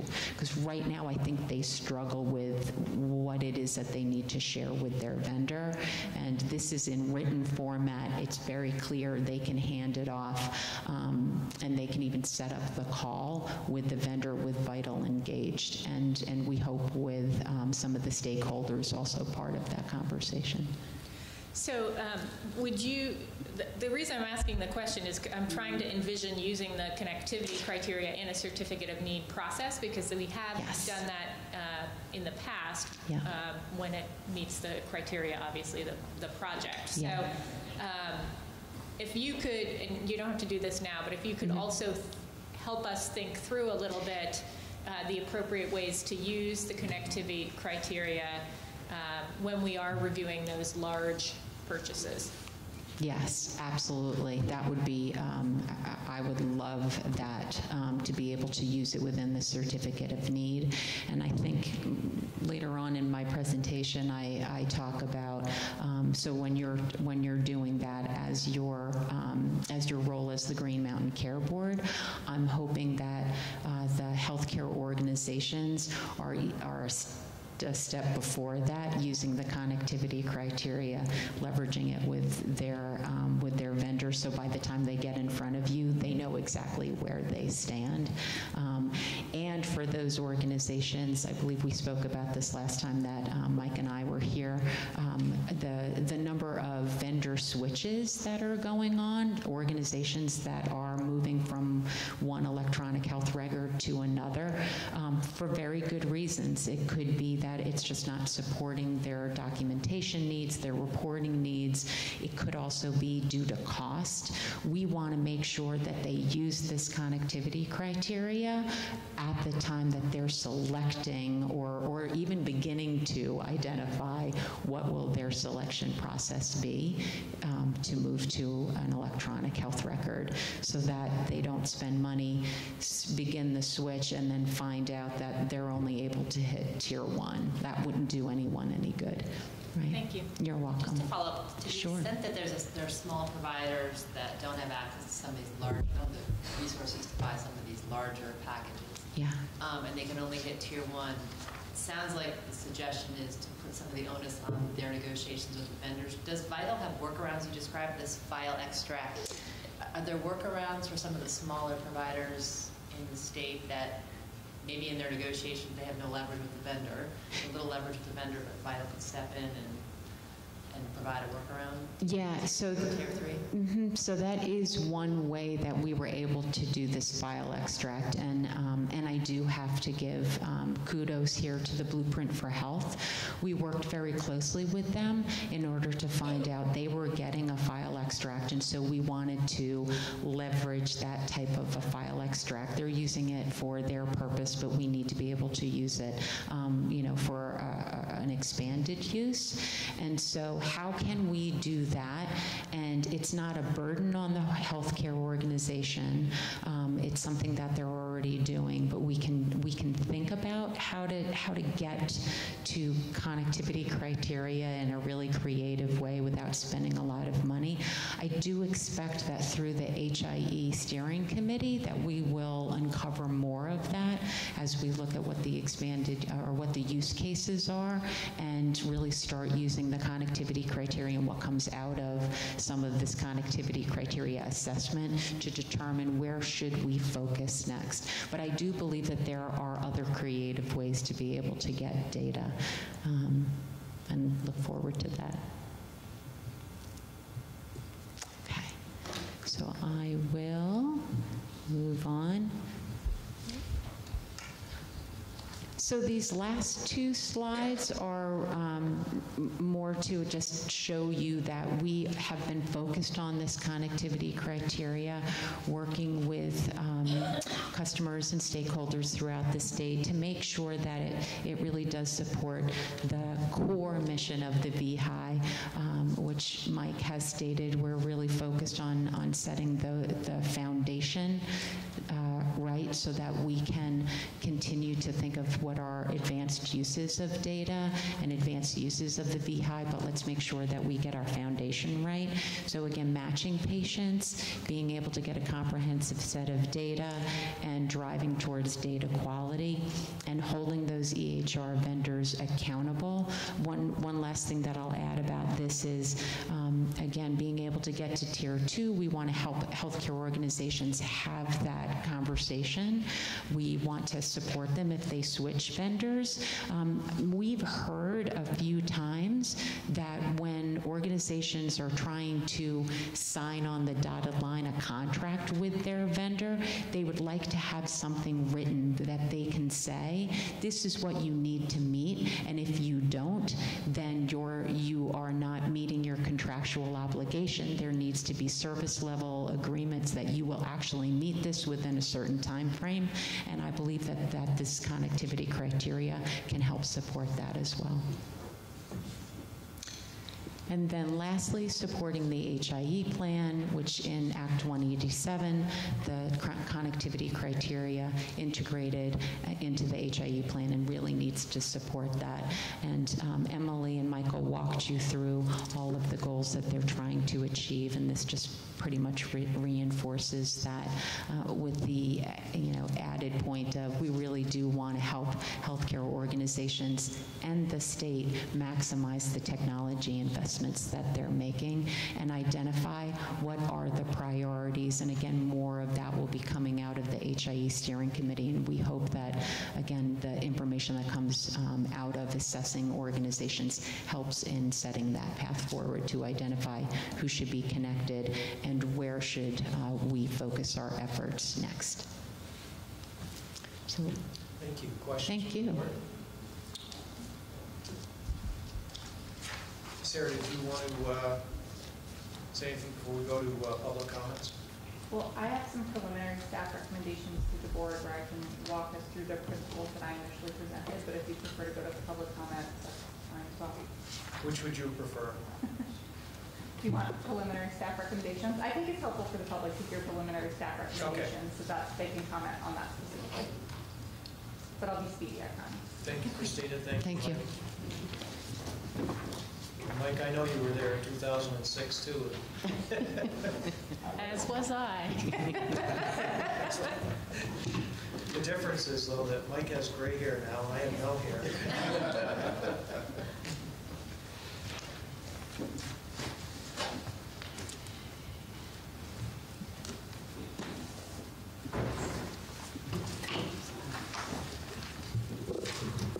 So I'll move us pretty quickly through this. Now that we've gotten a chance to hear from DVET and Vital, I thought it would be helpful to go back through the principles for review that I presented earlier in the meeting and say, how do we think the HIE plan and connectivity criteria live up to those principles? So there we go. So there are a number of statutory requirements for the HIT plan in Section 9351, which is the statute that requires the administration to produce an HIT plan. The statutory criteria include supporting effective, efficient statewide use of electronic health information, educating providers and the public, supporting interoperability, proposing strategic investments in technology, recommendations around funding mechanisms, incorporating existing initiatives and specifically mentioning the Blueprint and MMIS, as well as addressing issues related to governance and security.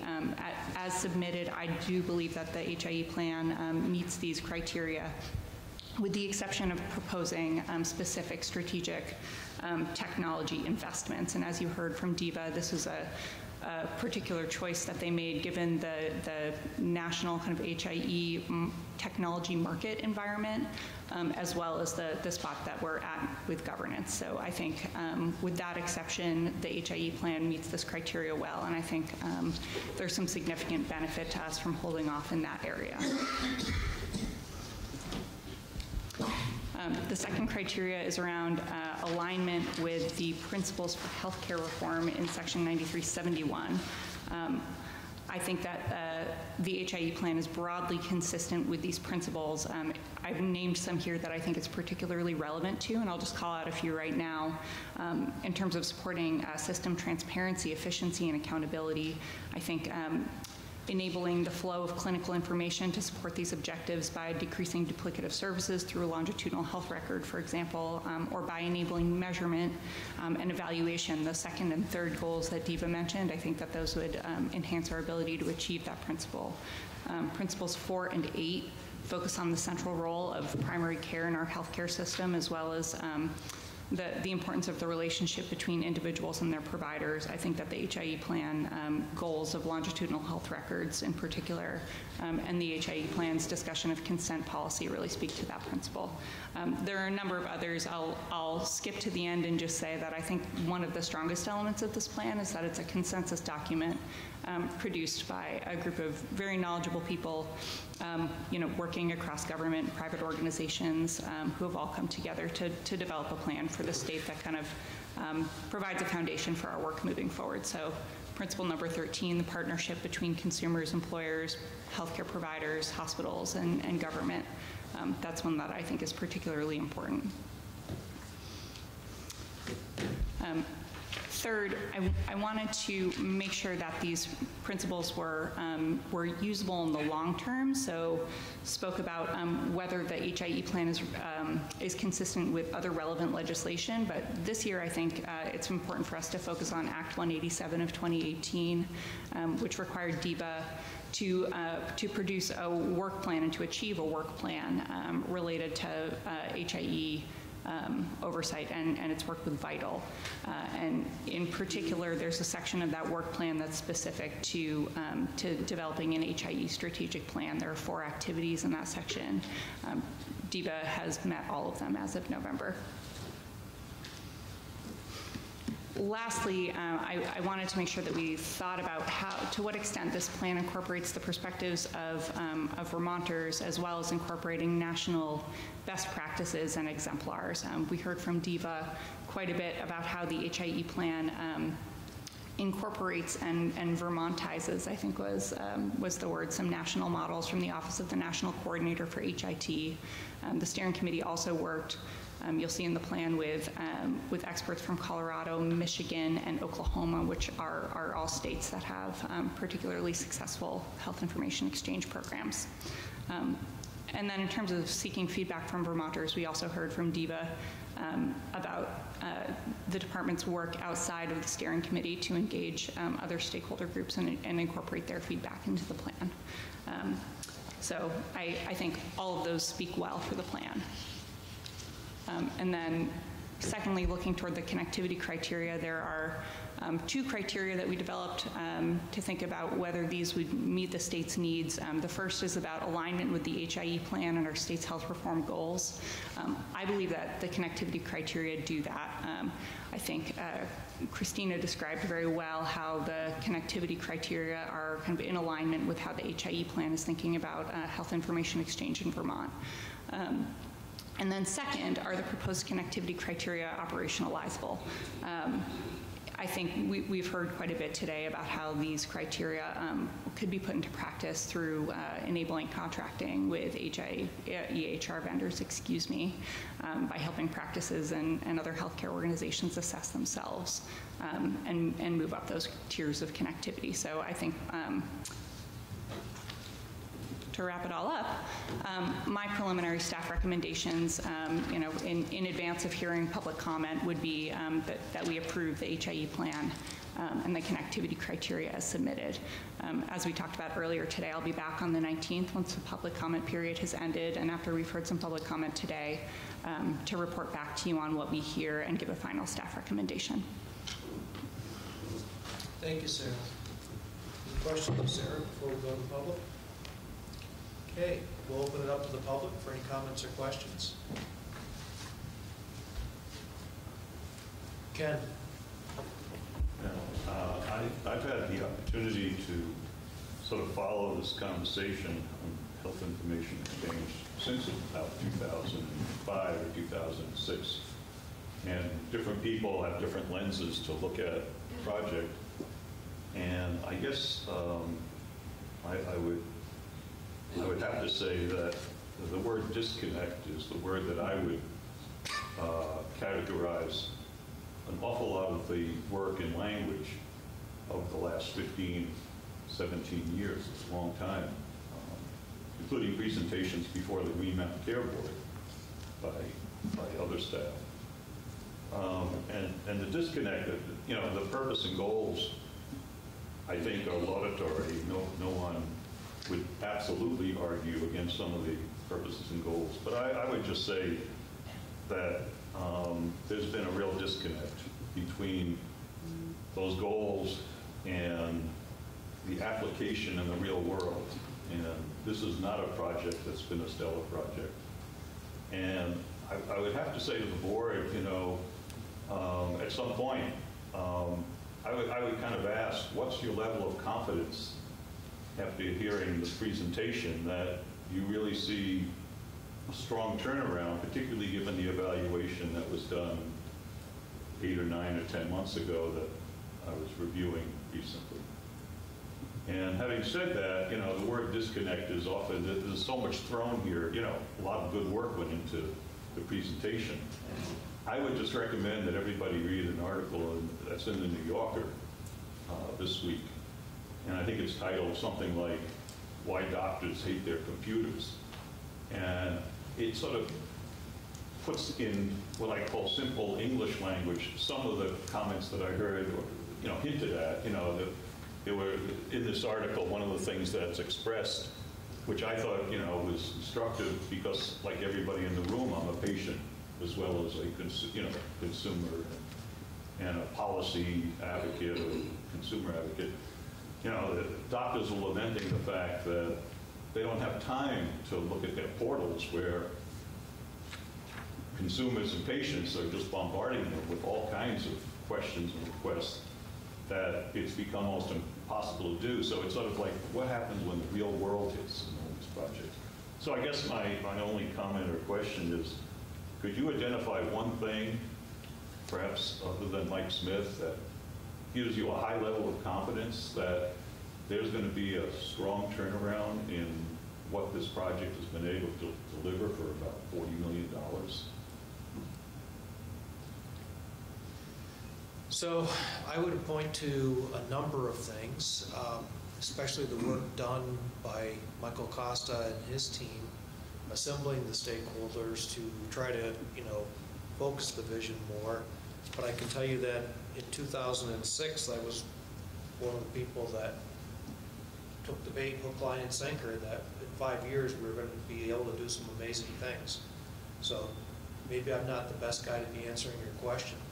And I hope it's just not hopeful optimism. I hope that there will be follow-through. I do worry. As I pointed out, Mike has some gray hairs on his head, so he probably won't be there to see the full final fruition of Vital if and when it grows up. And so that scares me. I do think that at least the right questions have been asked, and a lot of that is due to the work that Michael and Emily have done. Following up on HTE, was it? HTS? I'm not good with those. Other board members? If I could just add, one of the things that gives me optimism is the changing of the contracts and the incentives and deliverables. So I think to the extent that DEVA has arranged different types of contracts with Vital that are performance-based, I think that changes things as well. So Yep. add to that. Great point. The thing I would add is, as I said earlier, so much of the electronic medical record technology components are outside of the state's control. So I think the combination of the connectivity criteria, which focuses on usability and data quality, with sort of the vision and roadmap outlined by the HIT plan, positions us well. With that said, if the technology itself doesn't improve, there's only so much, I think, the state can do about it. If the EMRs continue to be basically built to be proprietary so they don't interconnect to make money for the technology companies, there's nothing that state government or an organization such as Vital can do. I think they're working on the right track to focus the resources that we do have and the work that we're doing as a state to be as successful as possible. But I also don't think we can hold them accountable for technology company lack of success in really pulling this off. I would just add one other thing. Sorry. The opt-out work that's going to happen in the legislative session, I think, is really key to the success of this. I think if we continue with an opt-in policy, I have doubts, but I think if we can move to opt-out. There are 5 states that don't even have any policy. It's just assumed. So. Yeah, I was going to say exactly what Jess said, and that's why I asked that question of Michael.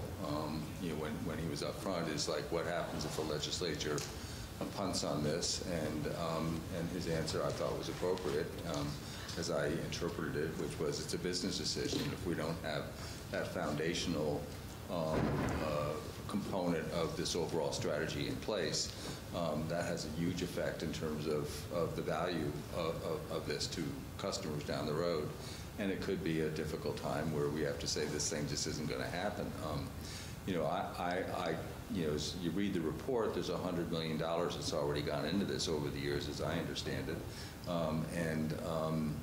From the federal government, from the state, and it's and the possibility with some extra millions of getting to a point where we achieve what what Sarah was talking about in terms of efficiencies in the system and things that make the system more affordable. We should be able to see that in our rate setting process and in our hospital budgeting process. I believe these efficiencies are potentially real, and they will manifest themselves at some point. I am curious as to how we might measure that as we go along to get kind of true insight into it. But I think, as Jess said, as we go along, there are some major benchmarks, and one of them is consent. And absent consent, the resolution of that issue, then I think the rest of the plan might be in jeopardy. It is unfortunate that so much money has been spent. We're only to this point. And part of that, I think, whenever you have 90-10 federal match to state dollars, that enough questions aren't asked. But that's just an aside. Is there other public comment and questions? Walter. Kevin's mentioned the year 2006 a lot, and in 2006 I was fighting for my life against the disease killing me and the U.S. healthcare system in Vermont at the same time.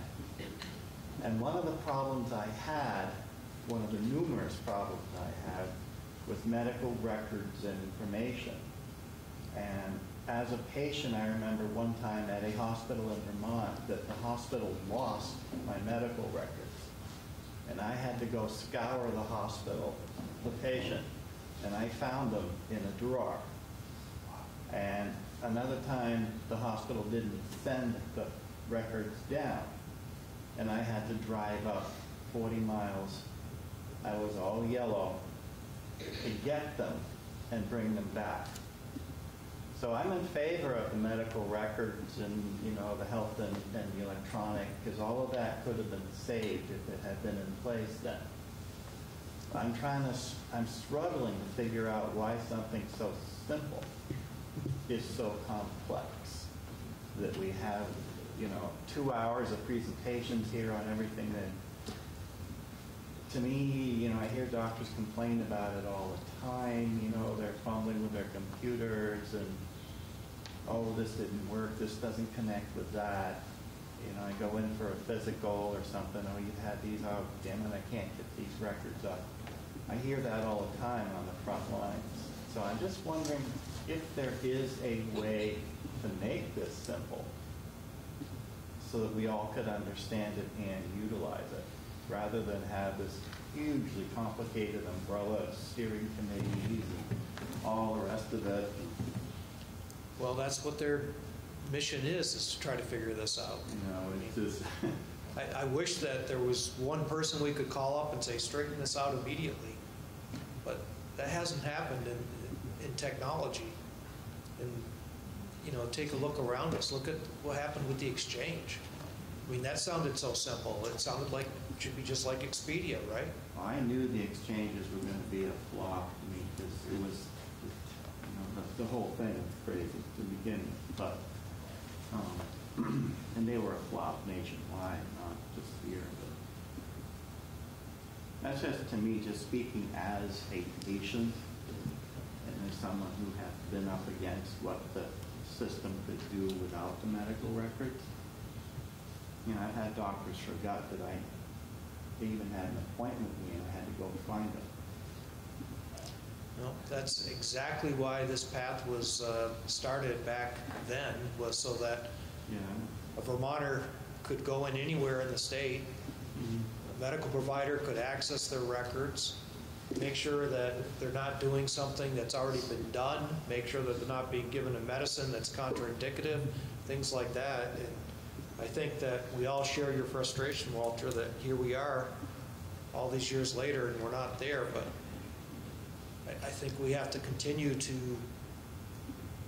try to provide the tools to make us get to that ultimate point where it's actually a success, because quite frankly, I don't see any revolutionary improvements in the quality of care or the cost of care without a good flow of information all the way around. I'm with you there. Yep. I'm right beside you on that one. And I wish I had the technical expertise to be more help to the people across the room for me. And, this is one of those times where you really feel like you're lacking in your ability. And it reminds me back in 2006, Jim Letty looking at me and saying, I'm putting you in charge of the technology piece because nobody else understands it. And I'm like, well, hello, do you think I do? So, there's been so much money spent. The state hired some of the best experts in the country when it comes to IT, and we still haven't been successful. So I've got to tell you, though, I'm more optimistic today than I have been in the last 10 years. So can hope. Is there other questions or comments? Yes, Georgia. You got to yell. So I'm Georgia Maharis from Bi-State Primary Care Association. I think I just want to echo your last comment in that we at Bi-State, who, like others in the room, have been on this same technology conversation for quite a long time. And I feel like what we consistently hear out of our members is, are there guardrails? Are there guidelines? Are there rules of the road? Because they don't, like, a doctor doesn't know which side is up of an EMR. So in particular, this plan, I think, resets us on a better path that's more forward thinking, more flexible. and in particular acknowledges that no one entity within Vermont's healthcare system can control a piece, but if you bring all of those bright minds together, you can have a shot at trying to have a coordinated effort.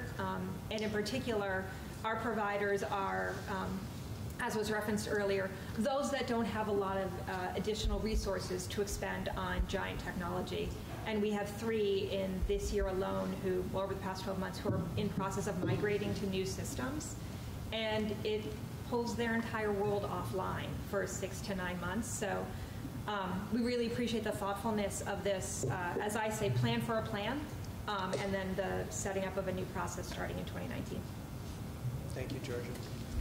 Is there any other public comment or questions?